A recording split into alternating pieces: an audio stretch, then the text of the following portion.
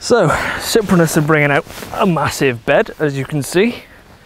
Oh, now I used this last night, and I've got to say, I resorted back to my teenage years because I just did not want to get out of bed. It is that comfortable.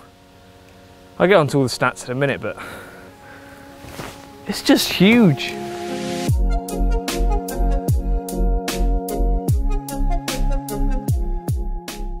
I'm actually quite fortunate to get my hands on this because at the date of filming, this isn't available, but by the time it hits your screens and you will see this video, it will be. Size is obviously the first thing you want to know. 220 centimeters long and 1 meter wide. So this thing really is absolutely huge. Now I already use quite a big bed chair, but this simply dwarfs it in size. That does come with some of its downsides, as you'd expect.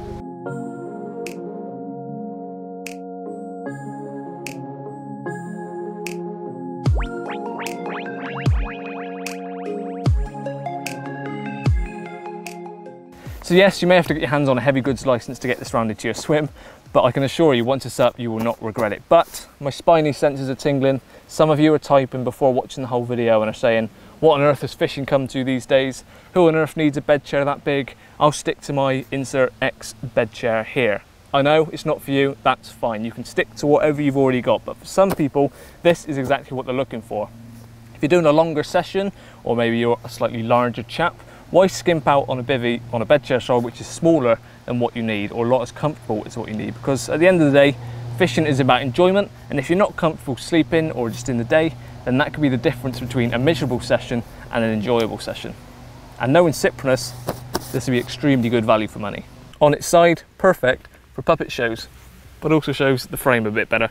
4 sets of legs, so perfect weight distribution. Gone are the days of sitting down slightly to one side and the whole thing tipping you off and you ending up on the floor with hot tea all over yourself.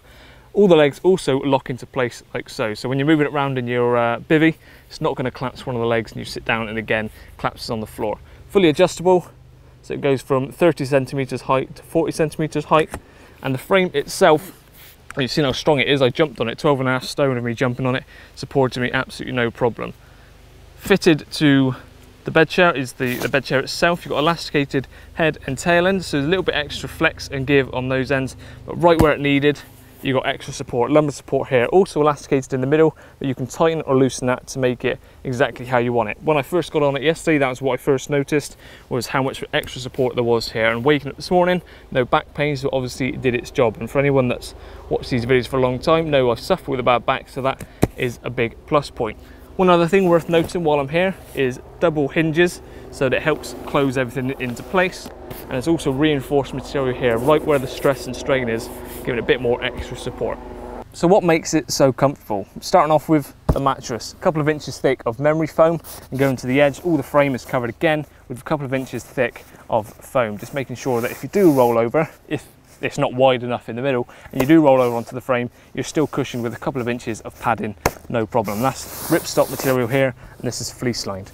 Now the first layer, all of these zip into place, as you can see, and you've also got these little clips to hold it in place, so whichever side you're getting out of, the other side you can clip solid so that it's not going to come open by accident.